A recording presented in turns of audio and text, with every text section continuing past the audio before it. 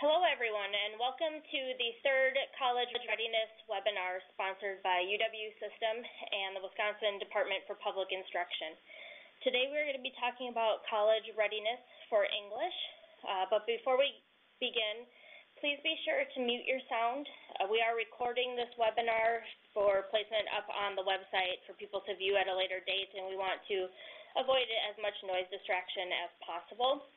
If at any time during the webinar you have any questions, please feel free to type them into the chat box. We do have someone here moderating the webinar, so if you're having technical difficulties, you can type those questions into the chat box and she will be able to try to help you troubleshoot them. And if you have questions regarding the content that is being delivered, you can also type those into the chat box, and we should have some time for questions at the end of the webinar.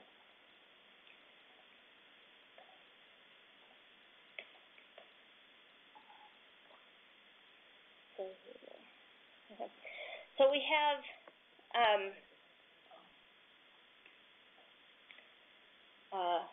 one moment, please. We have some oh, there we go.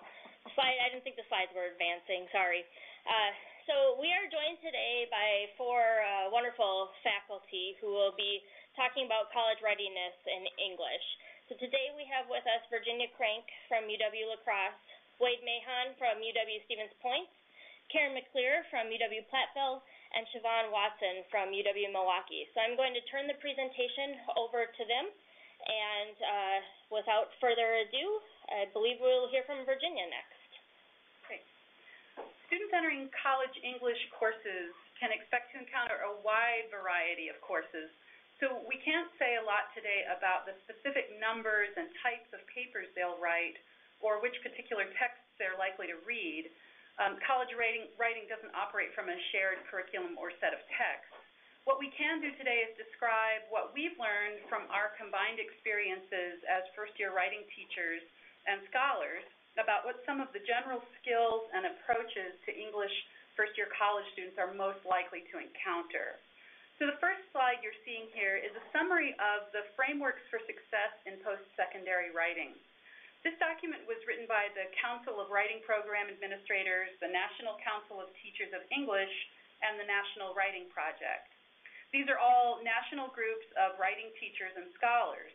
And this document represents the culmination of years of research on writing and writing pedagogy. So rather than focusing on skills or bodies of content knowledge, this document lays out the 8 habits of mind that have been found to be most likely to predict success in writing for college. I'd like to call special attention to a few of these habits of mind as they reveal a level of personal freedom and responsibility that might be new to some first-year college students. Curiosity and openness, creativity and flexibility all show that students need to be ready to do new things in college writing, to stretch themselves, and be ready to set aside habits they may have learned in high school in order to understand writing in new ways that may make them uncomfortable or challenge their sense of their own writing abilities. In these challenges, we see the need for habits of mind like persistence and responsibility, the ability to push through difficulties and insecurities, to be willing to try and not succeed many times before trying and succeeding. The underlying habit of mind to all these others is metacognition. That's the ability to think about your own thinking, to examine your practices and processes in order to understand how they're developing and how you might need to adjust in order to grow. This habit of mind also includes developing an awareness of the social and contextual nature of communication, how every choice we make as writers is or should be influenced by who else reads and writes, and when and where we read and write. So metacognition, or self-reflection, then feeds back into flexibility, openness, responsibility, etc. These 8 habits of mind all work in concert with one another to set the stage for growth and success in writing during all of college, not just first-year writing or English classes. Okay, this is Siobhan Watson from UW-Milwaukee. We want to turn to another large professional guiding document that's used by most, if not all, first-year writing programs around the country, which is what's called the WPA Outcomes Statement for First-Year Composition. And this, too, was created by the Council of Writing Program Administrators and is widely available on the web. So these outcomes are goals, broadly shared curricular and learning goals for all writing programs, and they are end-of-year outcomes for first-year students. But despite that fact, we feel that this is still, they still provide some nice guidance for discussion to explore the kinds of writing that students will experience in the first-year course. The four main areas is what will, of the WPA outcomes document, is what will organize the rest of our discussion and presentation. These four areas are rhetorical knowledge, which I will discuss first, then critical thinking, reading, and composing, third, processes, and fourth, knowledge of conventions. So in terms of rhetorical knowledge, I talk a lot with high school teachers, and we all work in various ways to create articulation between high school and college, and I have found the term of rhetorical dexterity to be very helpful in doing this. So rhetorical dexterity is the ability to read, write, and function effectively within a broad array of rhetorical situations, both in and outside of school-based contexts. So rhetorical dexterity doesn't just focus only on school-based writing, but really tries to help students understand the variety of writing situations that they will also face in their professional and career lives as well. Rhetorical dexterity tries to get at, similar to what Virginia was talking about in terms of meta-level awareness, a sort of self-awareness.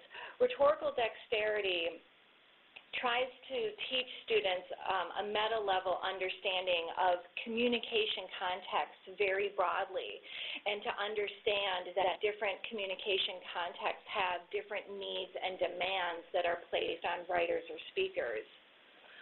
I like to talk with teachers about rhetorical dexterity in the sense of this next bullet, which is I think one of the most important things that we can talk with students about is to anticipate variety, to expect the unexpected, if you will, that a stance, an attitude, an ability of rhetorical dexterity allows a student to know that variety and unexpected things in terms of what they'll learn in writing is coming in the first year course and in college more generally.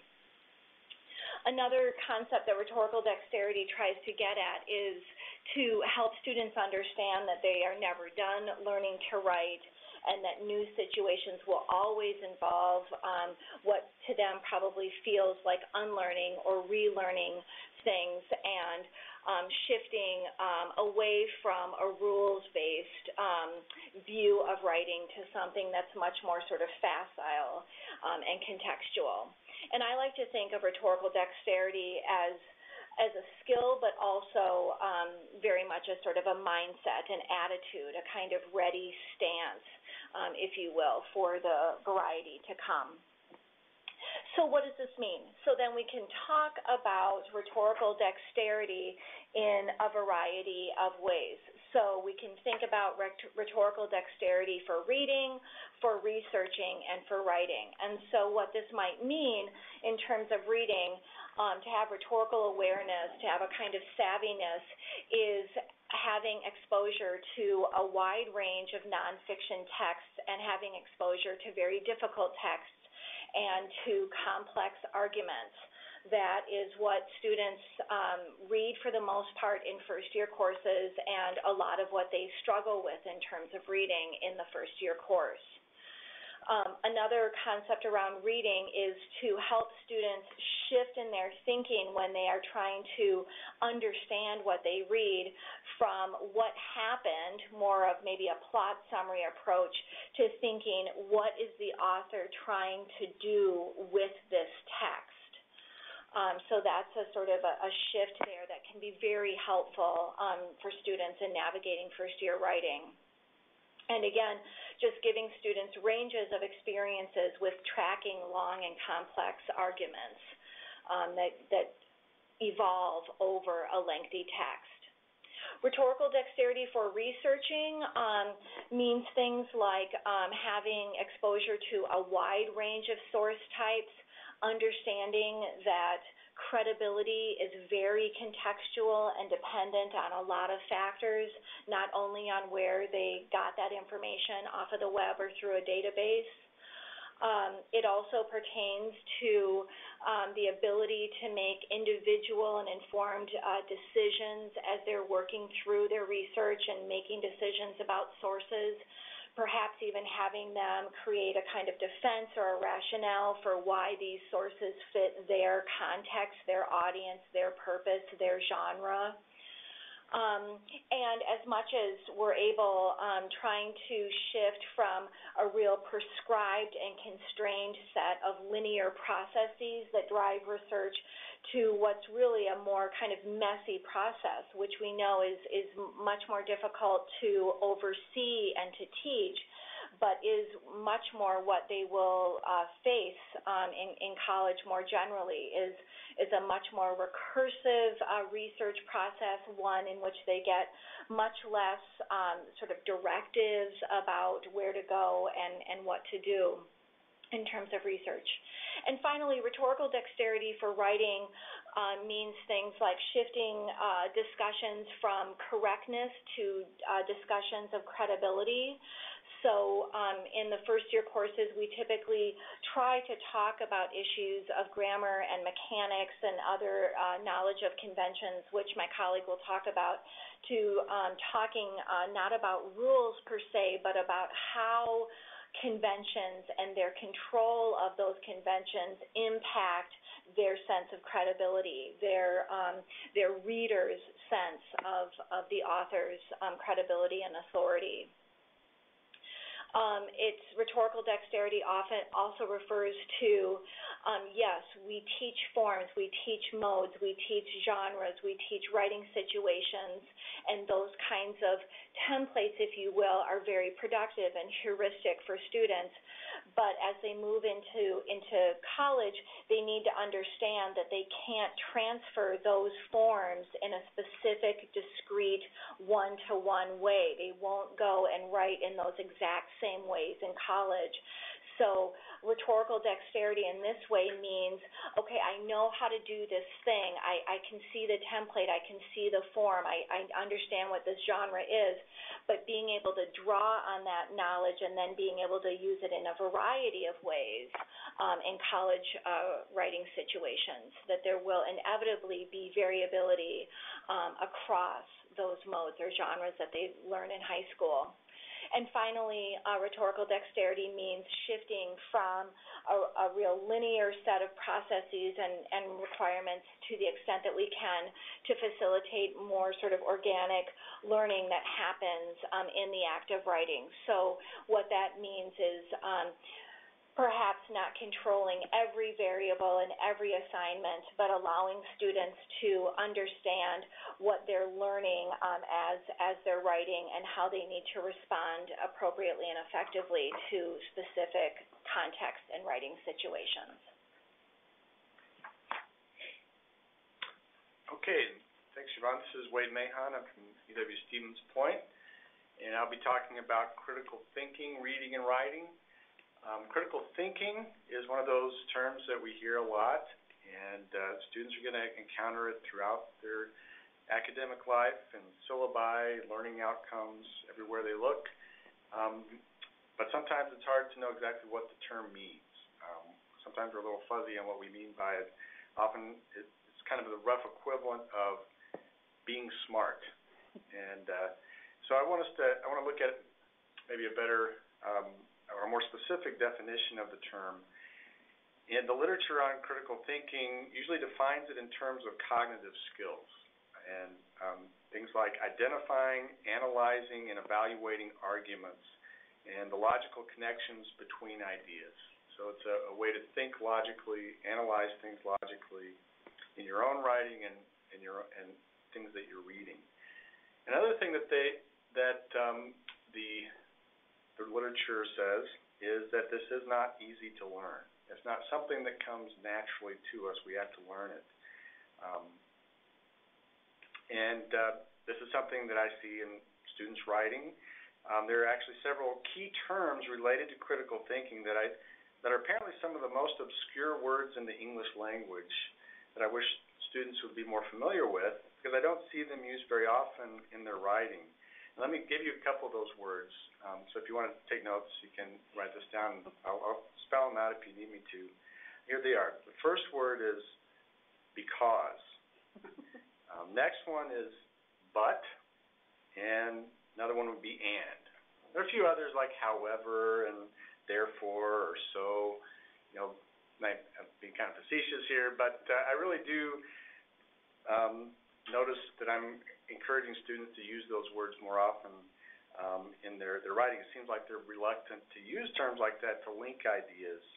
And sometimes I think I misdiagnose that as a punctuation error, like a comma splice or a run-on sentence. When in many cases I think it's when they're leaving those connectors out, it reflects deeper issues related to critical thinking. For instance, if there are two related clauses jammed together, it might not be that they forgot a semicolon or misused a comma. It might be that they just can't articulate the causal or inferential relationships between the two ideas. So the good news is that critical thinking can be learned, but it takes practice and attention to do it. Now, one of the most effective tools out there for doing this is what's called argument mapping, and I'll use that term to talk about this in the next couple slides. And this kind of goes to what Siobhan was saying about metacognition. This is a way to develop metacognition in recognizing arguments and ideas. And it's probably something a lot of us do already to some degree. It works because it helps us visualize relationships between various claims in an argument. And apparently this helps strengthen our metacognitive awareness of what's going on in our writing and our thinking. A couple of resources I included on there. We're currently working on this on our campus. We're developing some resources and curricular ideas for how to teach critical thinking. And this is a website that is in progress that might be useful.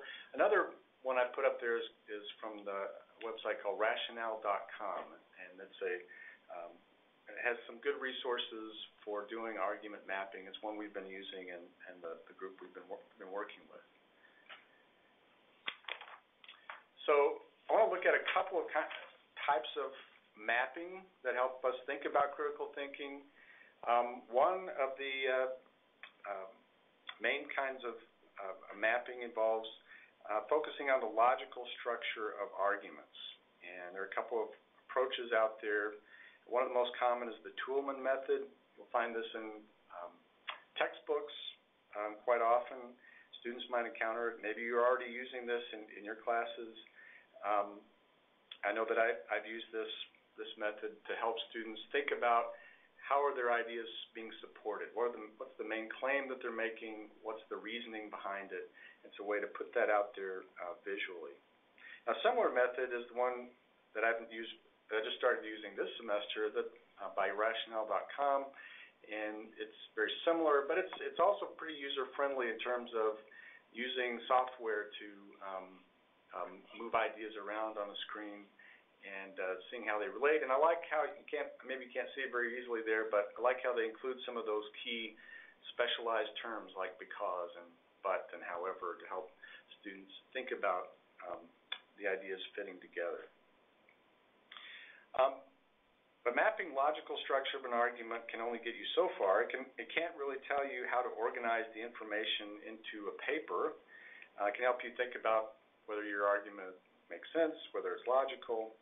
But I think there's another kind of mapping I want us to think about, and that has to do with using outlines in your writing. I think that's a kind of map, but more of a rhetorical map than a logical map. So this next slide here is a way to think about outlining as a form of critical thinking and logical or rhetorical mapping of an idea. And when I talk about this with my classes, I try to encourage them to think about strategic outlines versus a topical outline. The topical outline is where you write down what are the topics I'm going to talk about in this paper. I'm going to talk about global warming, I'm going to talk about chronic wasting disease, I'm going to talk about the death penalty. That's probably not going to be a very good paper, especially if you only have 5 pages to write it in. But being strategic helps you focus on what a paragraph is doing. I think this is one way to apply what Siobhan was talking about with rhetorical dexterity.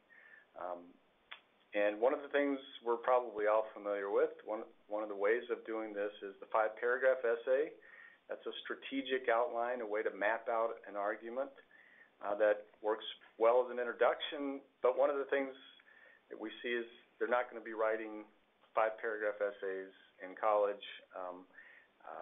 They might write a few, but we need something more that enables more dexterity with longer and more complex kinds of writing. And one of the tools that I like to use to build on this is using the classical arrangement structure. That's a similar kind of strategic map based on these 6 different sections in a piece of writing, an argument in particular, that could be done in 5 paragraphs or 50 or 500, depending on what you're writing. But it's a way of thinking strategically and putting it out on paper. And I think this is a good example of a kind of a map. All right, next one. I guess to wrap up what I was going to say, I think these kinds of mapping, critical thinking strategies, logical and rhetorical, are helpful for both reading and writing. And because in reading, students need to be able to identify the main idea of what they're reading. This is one of the things that I would like most in my dreams, for students to know when they come into my class, or especially when they leave my class. I would like to think that they could read a text and understand the main idea and interpret it accurately and use the sources accurately and not misinterpret things. I'm coming across that right now in papers I'm grading this week. But I think actually looking at the rhetorical structure of a text as well as its underlying logical structure is a really helpful way to do that. And starting with the rhetorical structure is a helpful way to get into thinking about the logical structure. So if it's helpful for reading, but I think it's also, of course, helpful for writing as students think, reflect and think critically on their own writing to see what their ideas are and how they fit together. Okay, that's all I have. That's all you have. Okay. Hi, this is Karen McClear from UW-Platteville, formerly of the UW Colleges, and I want to talk to you a little bit this afternoon about writing processes. And I struggled with how to design my slide because, as you can see, I have a nice linear list of writing processes. But as we know, as Siobhan reminded us, that in order for our students to practice rhetorical dexterity, we have to remember that processes are fluid, that processes happen in many different forms, and they're certainly not as linear as I've listed them here. But I think it's valuable for us as educators, especially with developing writers, to be able to model processes for students. And maybe if they're really being introduced to this for the first time, the steps can be helpful. If you have a developing writer, perhaps you take them through the steps in a particular order, as I've listed them on the slide, starting with invention and working through editing. And once the student is comfortable with something that's linear in fashion and has really mastered the steps, then we can get creative and we can start moving things around a little bit more. As educators, we know that process improves product, but I think with student writers, sometimes process is viewed as more work. I have to go through all these steps, and I have to put in more time, and so there's I think a natural resistance to that, which makes it a little bit more challenging for us. But ultimately, what we're trying to do with students is help them with their skills as a writer, help them sort of build an understanding of how their own writing products can improve as a result of putting these processes into practice. And so we have to think about flexibility in the same way that we think about this process as being somewhat linear. And Siobhan reminded us a few minutes ago that every student writes differently. And so one of the things that I would recommend is that at any stage in this process that we are introducing our students to as many possible strategies as we can. With my students in the first semester of college writing, we try on as many invention strategies as we can fit in during the course of the semester. We play around with different planning activities. We draft in different ways, all the way through. And what often happens is I may have a student come up to me and say, well, I don't like this kind of free writing thing. I really liked mapping better. To which I say, okay, once we're through this assignment, the next time you have an assignment, you can do mapping. But I just feel like it's important for the students to have exposure to as many varieties and means of approaching these steps as possible. I use the phrase toolbox on the slide because I think that's really what we're doing. We want the students to have as many things in their writing toolbox as possible. Wade gave us some examples of mapping and that sort of thing, and maybe a student had never thought about using that particular way of organizing their ideas. And so whatever that we can do to help them navigate this writing process is important because they're going to come up with so many different situations in which they're going to be asked to write papers. And out of the things that I have up here in the slide, I guess there's a couple recommendations that I'd want to emphasize here in terms of what we can do for our developing writers. And the first is that I really want to emphasize the importance of having the students clearly understand the assignment, the kind of situation in which that they are writing.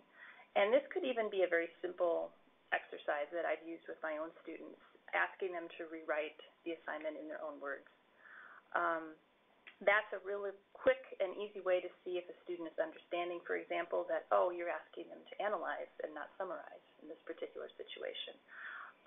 It's a way of providing a quick check of the student's understanding before the student dives in and commits a lot of time to an essay that maybe turns out to be off mark in terms of the assignment. And so that quick intervention can ultimately save the student, going back to their perception, a lot of work down the road because their first draft is going to be focused in the right direction.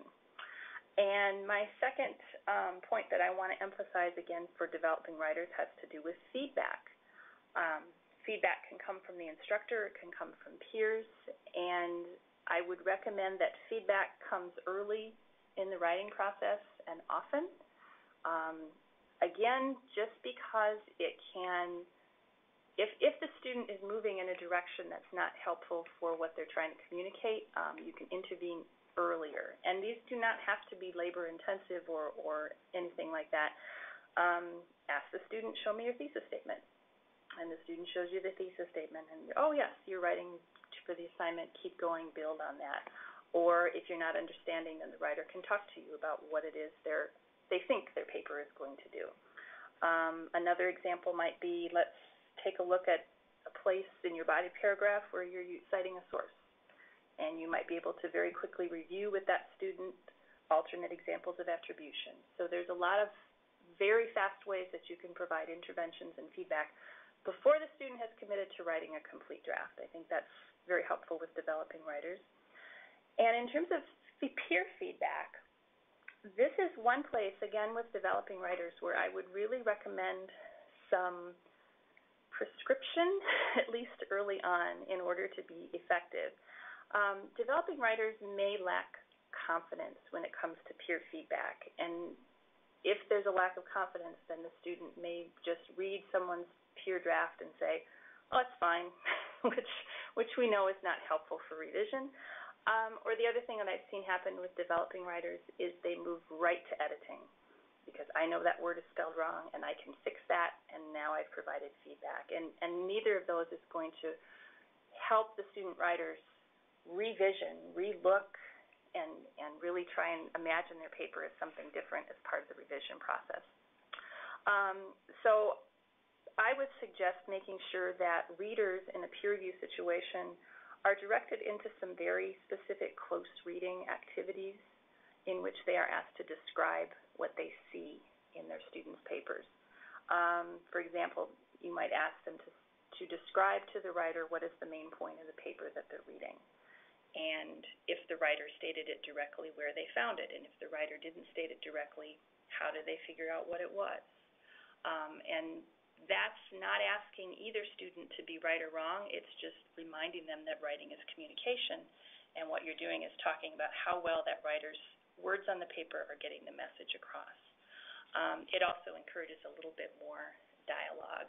And hopefully the writer will then get the kind of feedback from the peers that either says, oh, I really got my point across, or gosh, this part was confusing, and that gives them some place where they can start the revision process.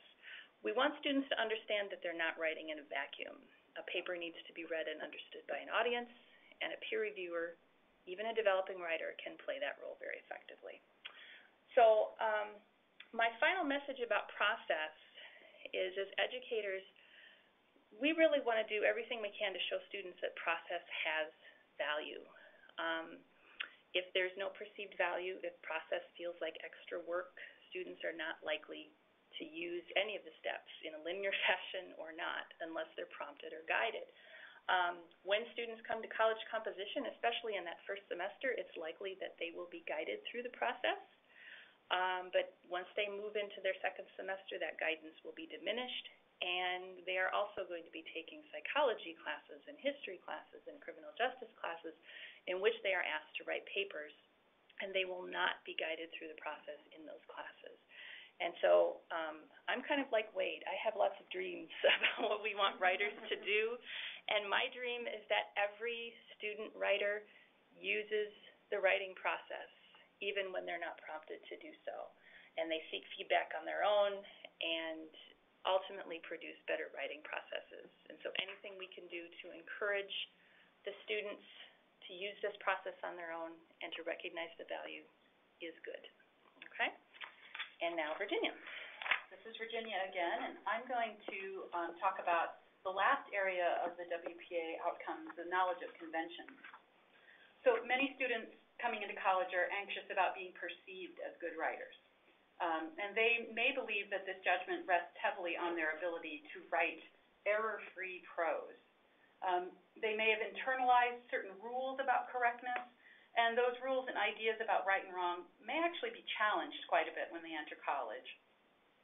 The knowledge of conventions is the fourth area of the WPA outcomes and has been deliberately placed last on the list to reflect that concerns about standard conventions in a text should come later in the writer's process, so as not to overshadow their development of rhetorically and critically sound drafts. So what might be new to first-year college writers is the idea that conventions are contextual, that what is seen as right or wrong will change depending on the genre, audience, and purpose of the text. They're not a set of commandments set down from a source above, but a set of conventional expectations developed by the readers and writers within any given discourse community.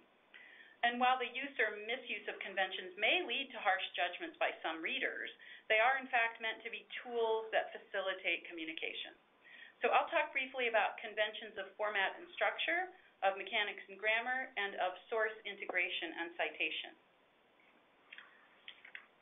So first, conventions of format and structure. So students may come into college with a fairly rigid essay format or structure they're comfortable writing with, or at least familiar with, like the 5-paragraph essay or the Melcon paragraph or the Jane Schaefer paragraph model.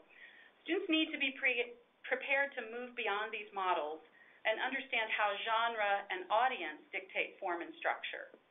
Students will be asked to write in many different genres throughout college, such as editorials, proposals, lab reports, business reports, research articles, narratives, and most of these genres will require a more sophisticated understanding of expectations for structure, for thesis placement, for development of ideas.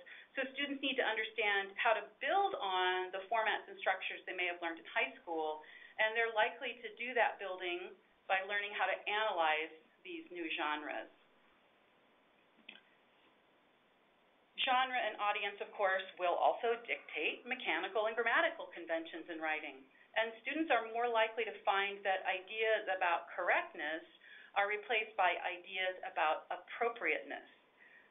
Like every other aspect of writing, these expectations about grammar and punctuation will be contextual, will depend on what you're writing, to whom, for what purpose, and in what mode. Most of their college teachers will not teach directly about grammar and punctuation, and while they will expect students to be able to produce text that is mostly error-free, most professors will place that far below other criteria when judging student writing. An error-free essay that has a weak argument or lacks development or misses the mark on genre is not going to be a successful essay. And so college writers are best served by postponing their attention to correctness until drafts are nearly ready to be submitted. That said, students should not neglect these conventions. They need to develop good proofreading skills and habits. College writers may also find that they make more errors in grammar and punctuation than they did in high school, and that's a good thing, believe it or not. Because studies show that when writers stretch themselves to try new things, write in new genres or new styles, new sentence structures, they are likely to make more mistakes. So seeing error as a sign of growth rather than a sign of carelessness might help students feel more comfortable taking risks as writers and trying out new things. Also, knowing that stretching yourself may lead to making more mistakes should also help you see how very important that final stage of proofreading is. So the last area of conventions we'd like to touch on are conventions around integrating and citing secondary sources. As with the other conventions, these are highly contextual and determined by genre and academic discipline. Students can expect to use multiple citation styles throughout college: MLA, APA, Chicago, some weird thing the biology department made up at UWL, et cetera. And they can best adapt to using these various styles if they understand the basic concept of respect for intellectual property and citation as a means of developing credibility as opposed to simply a set of rules and restrictions to be followed. So I don't use an acknowledgement phrase like Martin Luther King Jr. said, or put page numbers in parenthetical citations because my teacher said I had to, but because it makes me look like a valid and respectable member of the community of writers and readers. Like conventions of grammar and punctuation, conventions around source use may not be taught directly in your college classes. But students will be expected to know that secondary sources must be cited. It's likely that first-year writing classes will spend some time helping students learn how to summarize and paraphrase secondary sources, as well as working on more natural integration of direct quotation into their writing. Most first-year students have had some exposure to these skills, but as with many skills in writing, the approach at the college level will probably move the students toward a more sophisticated use of these source integration skills. And that's all I have to say. So I think we're ready for any questions that we may have, that may have come in. So currently, I see that there are no questions. So if anybody has any, please feel free to type them into the chat box. But I'm also going to use this time to remind you that there is an evaluation for all of the webinars. So if you have a chance, please feel free to provide some feedback on this webinar. And just a reminder, in 2 weeks there will be an additional webinar where we'll be joined by some folks from admissions offices on various UW campuses.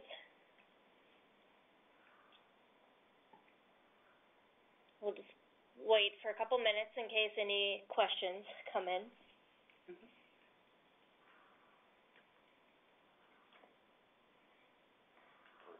Formulating complex.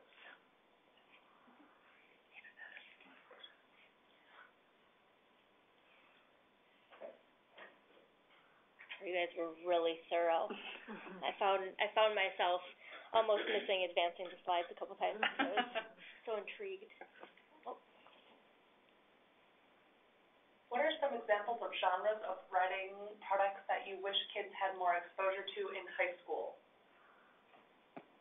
Good question.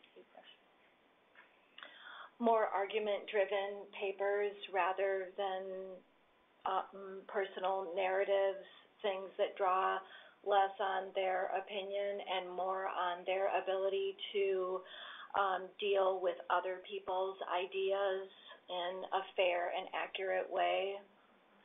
Yeah, I would totally agree, and I think that could involve argumentative writing and nonfiction, right, as well as sure. fictional, or even literature is a good way. Writing about literature can be a good way to focus on evidence and supporting claims based on what's in a text. That's a good way to learn textual analysis skills. So being able to write about something outside of themselves and their own personal feelings and experiences is really helpful. Which connects back to what you were talking about with the importance of critical reading. Can they read something and understand what the writer is saying and why the writer is saying that, and be able to articulate that? Mm-hmm. I would say also any genre in which there is a real audience. Yes. So any practice that students can get in writing to an audience other than the teacher. So the teacher is a good audience, but it's good for them to have other audiences as well who might actually have a stake in the product. And I think that will help students really understand how much audience and context informs your choices when you're writing. So I think these could be very small pieces of writing that are directed at an audience that really exists.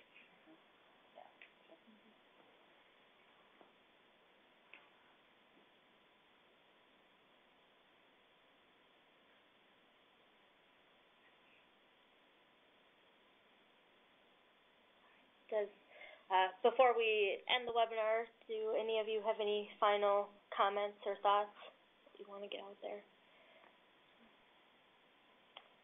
Not seeing any. I just want to thank everybody for joining us for this third College Readiness webinar. And once again, please, another question came in. Oh, thank you. You're very welcome. On behalf of all of the fabulous presenters, you're very welcome. And if you have time, please do fill out the evaluation so we can get some feedback on the webinar. Thank you. Thank you all for your time. Thank you. Bye. Are the slides available to us for viewing? Yes, the slides will be posted on the College Readiness website, which I believe was how you went in to register to attend the webinar. I will give it a little bit of time, but we'll post the slides and also the audio from the presentation as well. All right, thank you, everyone.